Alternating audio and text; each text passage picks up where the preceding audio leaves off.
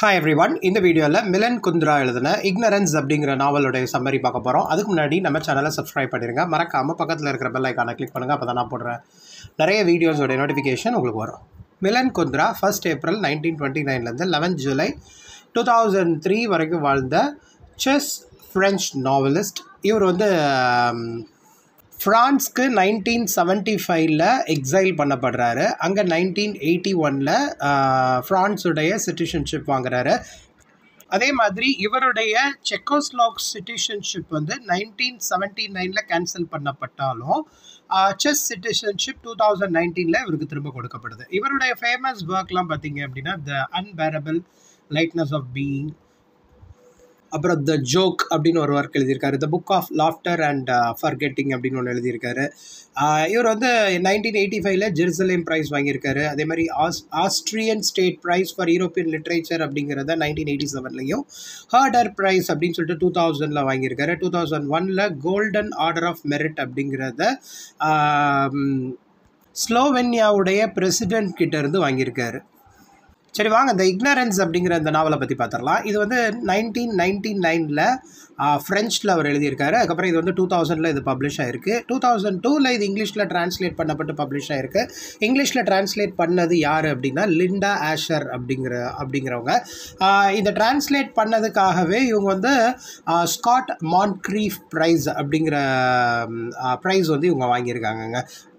So இந்த நாவலுடைய concept பார்த்தீங்க அப்படின்னா எக்ஸ்பேட்ரியேட் அப்படின்னா ஒரு பர்சன் அவங்களுடைய நேட்டிவ் கண்ட்ரியிலேருந்து வேற ஒரு பிளேஸில் வாழ்கிற ஒரு அர்த்தத்தை கொடுக்குங்க. அதாவது புலம்பெயர்ந்தவர் அப்படின்னு சொல்லுவோம் இல்லையா. ஸோ அந்த மீனிங்கை கொடுக்குறதான் எக்ஸ்பேட்ரியேட். ஸோ இதில் வந்து இரினா அப்படின்னு சொல்லிட்டு ஒரு கேரக்டர், IRENA. இரினா வந்து எப்படின்னா இவங்க வந்து செக்கோஸ்லோவியாவை சேர்ந்தவங்க. பட் இவங்க வந்து ஒரு எக்ஸ்பேட்ரியேட், அந்த கண்ட்ரியிலேருந்து வேற ஒரு கண்ட்ரி அதாவது ஃப்ரான்ஸ்க்கு வந்து புலம்பெயர்ந்து போகிறாங்க. இது வந்து 1968 நடக்குது. வார்ஷா பேக்ட் இன்வேஷன் அப்படின்னு ஒன்று நடக்குதுங்க. ஸோ 1968 21 ஆகஸ்ட், அதாவது 20 and 21 ஆகஸ்ட் 1968 இந்த செக்கோஸ்லோவாக் சோஷியலிஸ்ட் ரிப்பப்ளிக் வந்து ஒரு 4 மேஜர் கண்ட்ரீஸால் இன்வேட் பண்ணப்படுது. என்னெல்லாம் அப்படின்னா த சோவியட் யூனியன், அப்புறம் த போலிஷ் பீப்புள் ரிப்பப்ளிக், அப்புறம் த பீப்புள்ஸ் ரிப்பப்ளிக் ஆஃப் பல்கேரியா, அப்புறம் ஹங்கேரியன் பீப்புள்ஸ் ரிப்பப்ளிக். ஸோ இதை தான் வார்சா பேக்ட் கண்ட்ரீஸ் அப்படின்னு சொல்லுவாங்க. இந்த 4 கண்ட்ரீஸை வந்து வார்சா பேக்ட் கண்ட்ரீஸ். ஸோ இந்த வார்சா பேக்ட் இன்வேஷன் டைமில் தான் அந்த செக்கோஸ்லோவியாவோட எக்ஸ்பேட்ரியேட்டான இரினா வந்து செக்கோஸ்லோவியாவிலேருந்து ஃப்ரான்ஸ்க்கு வந்து புலம்பெயர்ந்து போகிறாங்க. இது ஒரு இன்சிடெண்ட் இந்த நாவலில் நடந்திருக்கும். அதுக்கப்புறம் வெல்வெட் ரெவல்யூஷன் ஒன்றுங்க. வெல்வெட் ரெவல்யூஷன் இதை வந்து ஜென்டல் ரெவல்யூஷன் அப்படின்னு சொல்லுவாங்க. இந்த வெல்வெட் ரெவல்யூஷன் என்ன நடத்துது அப்படின்னா அந்த கம்யூனிஸ்ட் பார்ட்டி, செக்கோஸ்லோவியாவுடைய கம்யூனிஸ்ட் பார்ட்டியை வந்து அந்த பவர்லேருந்து தூக்கி எறிகிறது வந்து வெல்வெட் ரெவல்யூஷன். இது வந்து ஒரு ஜென்டல் ரெவல்யூஷன் சொல்லிட்டு ஒரு நான் வயலண்ட் டிரான்சிஷன் ஆஃப் பவர் அப்படின்னு சொல்லலாம். செக்கோஸ்லோவியாவில் ஒரு 17 நவம்பர்லேருந்து 28 நவம்பர் வரைக்கும் நடந்திருக்கு 1989. ஸோ கம்யூனிஸ்ட் பார்ட்டி செக்கோஸ்லோவியாவிலேருந்து ஓரங்கட்டப்பட்டுருச்சு, அதாவது தூக்கி எறியப்பட்டுருச்சு அப்படிங்கிற விஷயம் தெரிஞ்சு அந்த இரினான்னு ஒருத்தவங்க வந்து ஃப்ரான்ஸ்க்கு புலம்பெயர்ந்து போனாங்க இல்லையா. அவங்க வந்து ஒரு 20 இயர்ஸ் கழித்து அந்த தன்னுடைய லேண்டுக்கு வரலாம், அதாவது தன்னுடைய பிளேஸ்க்கு திரும்ப வரலாம் அப்படின்னு சொல்லிட்டு டிசைட் பண்ணிட்டு வராங்க. அப்படி அவங்க திரும்ப வரும் பொழுது அப்படி அந்த திரும்பி வர்ற அந்த ட்ரிப்பில் வந்து இவங்க வந்து ஜோசப் அப்படின்னு சொல்லிட்டு ஒரு இவங்கள மாதிரியே புலம்பெயர்ந்த ஒருத்தங்களை மீட் பண்ணுறாங்க, அவங்கள லவ் பண்ணுறாங்க. ஏன்னா அவங்கள வந்து இவங்க பெராக்ல இருக்கும் பொழுது, பெராக் அப்படிங்கிறது வந்து ஒரு செக்கோஸ்லோவியா அதாவது check ரிப்பப்ளிக்குடைய capital and largest city அப்படின்னு சொல்லலாம். ஸோ அதில் வந்து அந்த பெராக்ல இருக்கும்போது ஜோசஃபும் நம்ம இரினும் லவ் பண்ணியிருப்பாங்க. இப்போ ஃப்ரான்ஸ்க்கு போயாச்சு, திரும்ப ரிட்டர்ன் ஆகி வரும்போது இவங்களை மீட் பண்ணுறாங்க. அதாவது இவங்களை லவ் பண்ணியிருந்தோமே அப்படின்னு சொல்லிட்டு அவங்க மீட் பண்ணுறாங்க.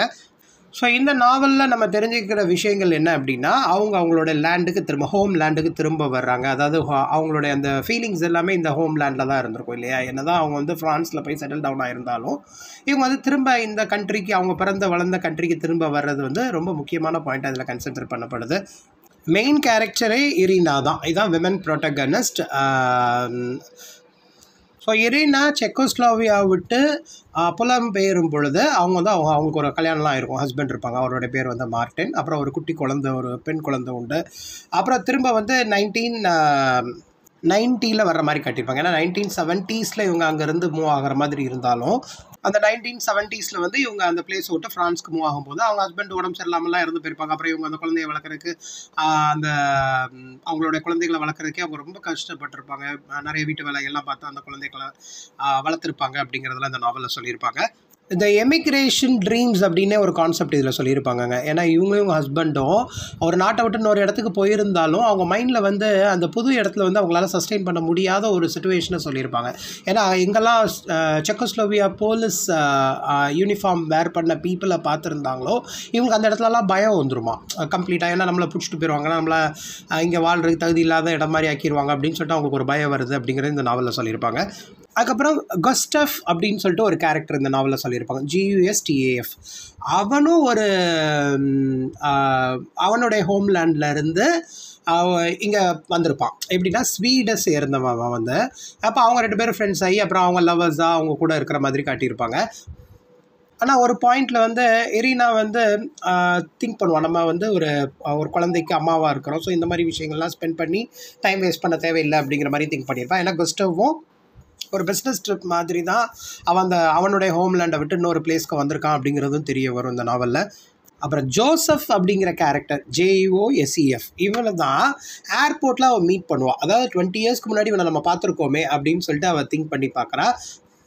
ஏன்னா அவங்க கூட தான் நிறைய டைம் ஸ்பெண்ட் பண்ணியிருப்பாள். அவன் வந்து அவங்க கூட பாய் ஃப்ரெண்டாக இருந்திருப்பாள். பட் ஆனால் வந்து அவள் வந்து கல்யாணம் முடிஞ்சு அவள் அந்த நாட்டை விட்டு போகிற மாதிரி சுச்சுவேஷனும் ஆயிருக்கும். ஏன்னா அவன் கூட டைம் ஸ்பெண்ட் பண்ணியிருந்தாலும் அவங்க கூட லைஃப்பை கண்டினியூ பண்ணலைங்கிறத 20 இயர்ஸ் கழிச்சு அவனை மீட் பண்ணும்போது அவளுக்கு தெரிய வருது. இவளுக்கு ஜோசஃபை ரெகக்னைஸ் பண்ணிட முடியுது. பட் ஜோசப் வந்து கம்ப்ளீட்டாக அவன் என்ன சொல்ல வரா, யார் இந்த பொண்ணு அப்படிங்கிற மாதிரி அவன் மைண்டில் இல்லை அப்படிங்கிறது மட்டும் தெரிய வருது.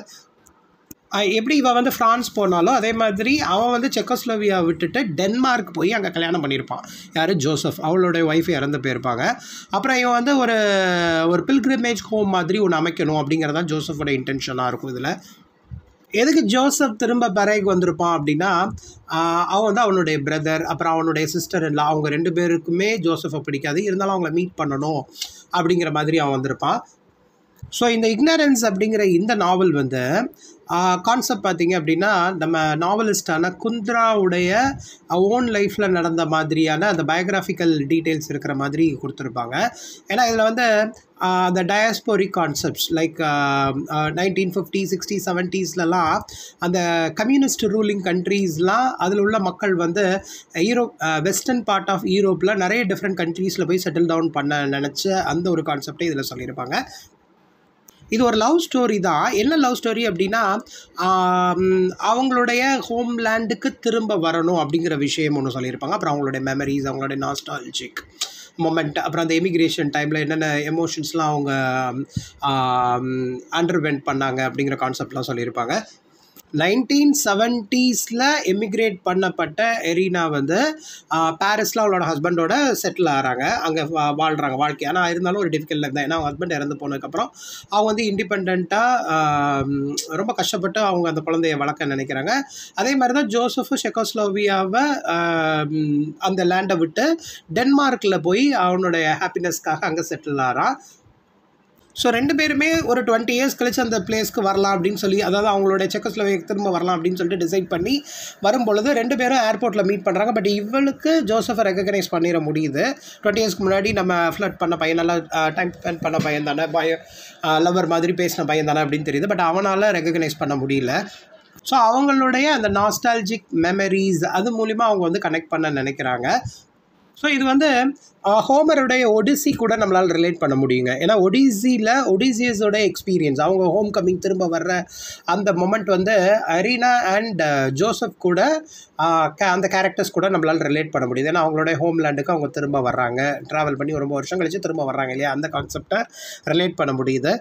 ஸோ அப்படி திரும்ப அவங்களுடைய செக்கோஸ்லோவியா லேண்டுக்கு வந்தாலும் அவங்கள பொறுத்தல அந்த செஸ் லாங்குவேஜே ஒரு ஃபாரின் லாங்குவேஜ் மாதிரியும் அதனுடைய கஸ்டம்ஸ் அவங்களுடைய அந்த ட்ரெடிஷனே இவங்களால் அசிமிலேட் பண்ணுறதுக்கு கொஞ்சம் டிஃப்ரெண்ட்டாக இருக்குது. அங்கே உள்ள பீப்புளாக இருக்கட்டும், அங்கே உள்ள கிளைமேட்டாக இருக்கட்டும், என்னதான் அவங்களுடைய ஹோம்லேண்டுக்கு ரீனா திரும்ப வந்தாலும் அந்த அசிமிலேஷன் அந்த கல்ச்சருக்கு அவங்க அடாப்ட் பண்ண நினைக்கிறது கொஞ்சம் டிஃப்ரெண்ட்டாக இருக்குது அப்படிங்கிறத குந்தரா சொல்லியிருப்பாங்க. அப்புறம் அந்த எக்ஸைல் ஆகி போன லேண்டில் எவ்வளோ தனிமைப்படுத்தப்பட்டாங்க அப்படிங்கிற கான்செப்டும் ஒரு ரொம்ப டீட்டெயில்டாக டிஸ்கிரைப் பண்ணியிருப்பாங்க. இந்த நாவலுடைய மேஜர் தீம்ஸ்லாம் பார்த்தீங்க அப்படின்னா ஏலியனேஷன், அப்புறம் ஐசோலேஷன், அதுக்கப்புறம் வந்து டிஸ்பிளேஸ்மெண்ட், இதெல்லாமே இந்த நாவலுடைய கான்செப்ட்ஸாக நம்மளால் பார்க்க முடியுது. ஸோ இதுதான் நம்ம